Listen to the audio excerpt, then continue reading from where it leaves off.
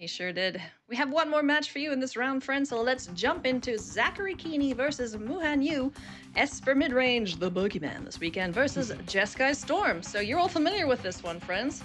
Let's see how Muhan Yu does with this deck. It is game number 2.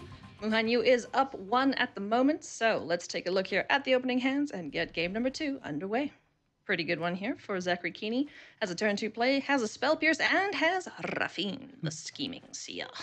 Yeah, this is going to be really interesting to see the deck that we just saw, completely combo off, now have to be paired against a deck that's very disruptive. Not only can you have Duresses, which can, put a wrench in big score and unexpected windfalls, but, you have Disdainful Stroke, you have actual removal that can deal with dragons in Infernal Grasp and Vanishing Versus. So this is a matchup that I think a lot of the Esper players are pretty fine to play against because they do think they have the tools to deal with it.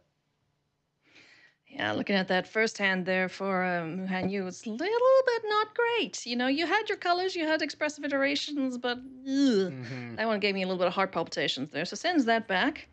And we're going to kick things off here with Rafine's Tower. And Big get draw this there. game underway. Big draw there to get that blue source because playing Sagiri Step is really not what you want. You really don't have any real white cards in this Jeskai deck. I know it is a Jeskai Storm deck, but Sagiri Step, Show of Confidence, you don't cast those unless you have a Goldspan Dragon out, which then creates, the white mana to cast it. So you really don't want to play-ins on your side of the battlefield.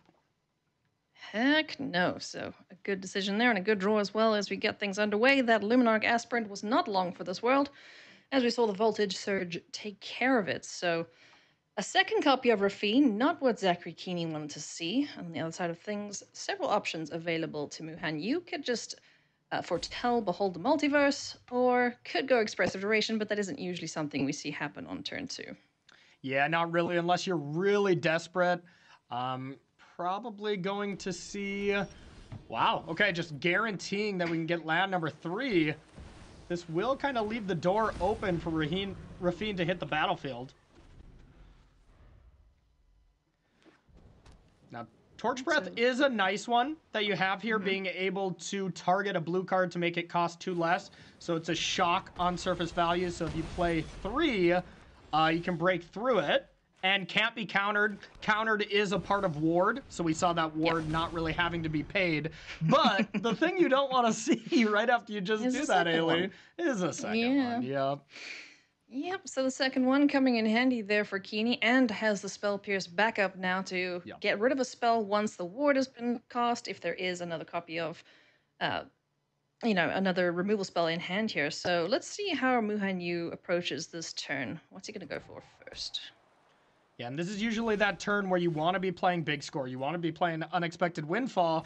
And Zachary Kiihne is like, I want you to be playing big score. I want you to be playing unexpected windfall with that Spell Pierce in hand. Because that is just such a disadvantage. Not only paying 4 mana to get it countered by a 1 mana spell, but also getting 2 for 1 in that scenario is pretty brutal. So Spell Pierce being an excellent card in Standard these days. Yeah, it certainly is. As we'll see, Tenacious Underdog hit the battlefield alongside Rafine. There was an option to blitz it out, but values having the creatures stick around. Here, the Spell Pierce is considering countering Behold the Multiverse. Shields are down for Muhan Yu, so leaving himself open to any removal spell, basically, at this point, as he can't protect the creatures on the battlefield. Yep, and Zachary giving us a nice... kind of lesson in Arena there by setting that stop at upkeep. That just makes sure, and it doesn't give away that, well, Zachary has nothing if you just go, so then he's able to put on full control. So just an expert play from someone who knows their way around a Magic card, I'll tell you that. Oh, for sure. There's a land, thankfully, so another option there for Muhan Yu in terms of what shenanigans he wants to get done this turn, but unfortunately only the 1 red source, so Spyfield Hazard, Voltage Surge, or a Strangle are the options here. Now, does he want to get rid of this Tenacious Underdog? It can just come back from the graveyard using its Blitz cost. How do you navigate this turn? Yeah, it's a tough one because you still just can't really deal with Rafine in any meaningful way, so you're not really looking to deal with that. Decides not to Voltage Surge right away. Instead, trying to wait till after combat. Yeah, so that gives Rafine an extra connive here. Or no, it doesn't see it as yeah, attacking, it doesn't so see it just once the the one. ability goes. Yeah. So going for the counter here, it's going to get rid of Amaria's Call. Rafine's tower in hand can cycle something away. There is also the frost of the cave giant. Yes, that's not right.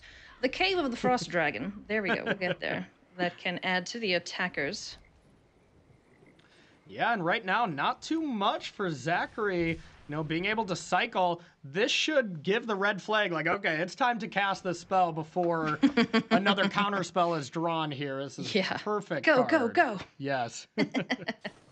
Perfect card for Muhan Yu.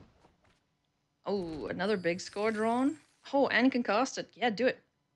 Yeah, and here's the scenario, and here's what you kind of have to think about when you're the Jeskai Storm deck, is like, do you really want to play all these big scores and unexpected windfalls when you have to get rid of treasure? Or do you wait till your next turn to then play it to gather even more treasure so that when you top deck Lear, so when you top deck Goldspan Dragon, it's a way over the top effect? Yeah.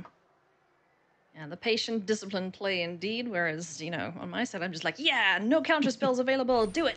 Cards, cards, cards. Cards, give me, yes, exactly. Oh, yeah. Cards, talking of, we've got Wedding Announcement here alongside the Tenacious Underdog, which can hit the battlefield. So this is a pretty good board being built here for Zachary Kiihne. He's going to hopefully dodge any big sweeper style effects, but I don't think we have Burn Down the House in this list. Yeah, and this is really... Yeah, it doesn't look like it. And this is really showing the power of these Esper decks. You know, we look at Zachary's hand last turn. You just had one land and, you know, no real action in hand. But now you attack with Rafine. You draw a card for the turn. All of a sudden, you get to double spell. And even if you didn't draw those spells, you still get to bring back Tenacious Underdog. So you always have something to do with your mana. And, oh, yeah, we even have a backup where you can animate that cave if you don't have anything to do. So Esper is a deck that is always using its mana at a very high efficiency rate.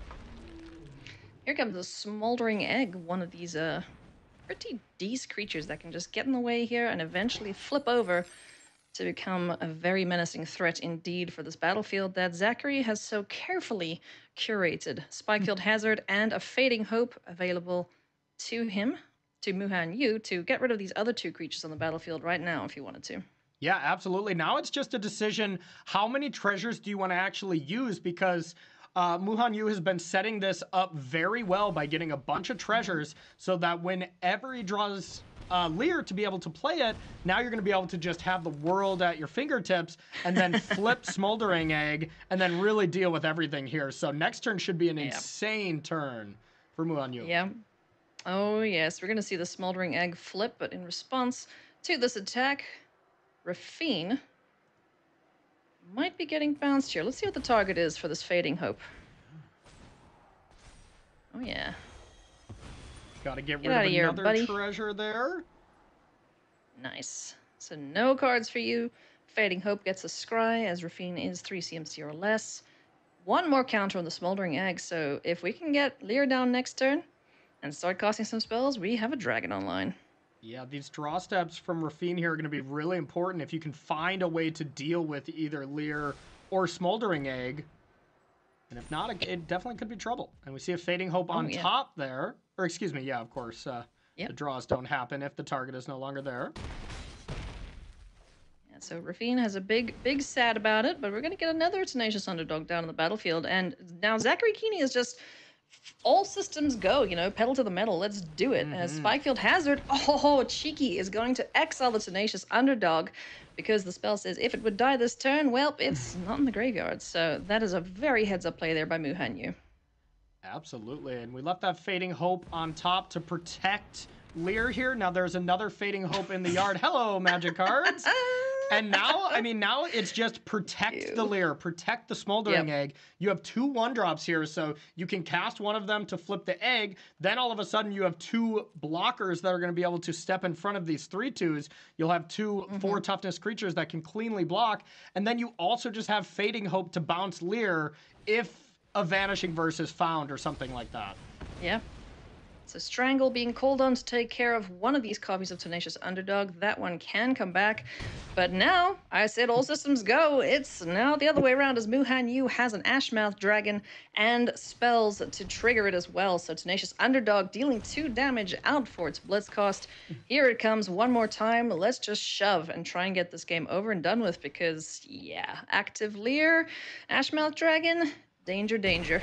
Yeah, I think this is a pretty telling sign for anybody watching the broadcast right now. If Muhan Yu is attacking, it's probably very good for Muhan Yu, I'll tell you that. So that's confidence in showing that, like, you have so many spells available. Things are really going his way. For sure. And I don't know if there's any lifelink heroes or anything in this deck, you know, Obscure Interceptor type effect, but there's a Lisa on the sideboard for Kiihne, but I don't know if we're going to see it. That Wandering Emperor is a big draw. I don't know if we're going to get another turn, though, honestly. Yeah, we only need 3 spells. We only need 3 spells here, you know. That is probably going to be okay to find here. Yeah, you know, it's a little bit close, but I think, yeah, he's pretty much got it one and done there. So, geez, like, Muhan Yu, Jeskai Storm getting it done with the baby dragon in the deck, but a very convincing victory, and these Jeskai Storm players might be onto something, Corey. These Esper guys they're sweating bricks.